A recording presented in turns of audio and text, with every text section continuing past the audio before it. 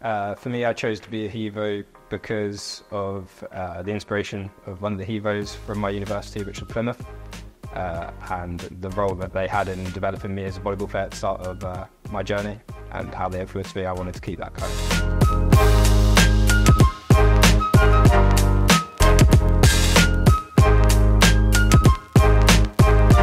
Initially, I just wanted to roll on the committee, and my president at the time suggested that I just join the HEVO programme.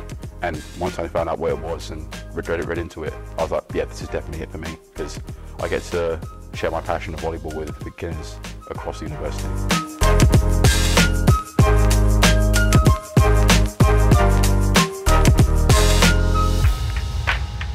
I think you get to meet a lot of people, like just meeting everyone from, especially around your area, and so then you can come in contact later along the line. I've met people across the country and abroad now that share the love of volleyball that I have, so I think that's one of the best things, connections that you can make, competitions that you can go to, and just have a large community.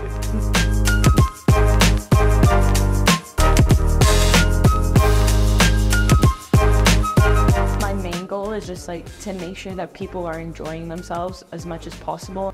For me, the connections and the gratification of seeing how beginner players progress throughout the year, and seeing how they can go from being very unconfident on court to really command of the place and really playing good volleyball. I think just like for myself it's important, but I think it's also a way to connect with different people.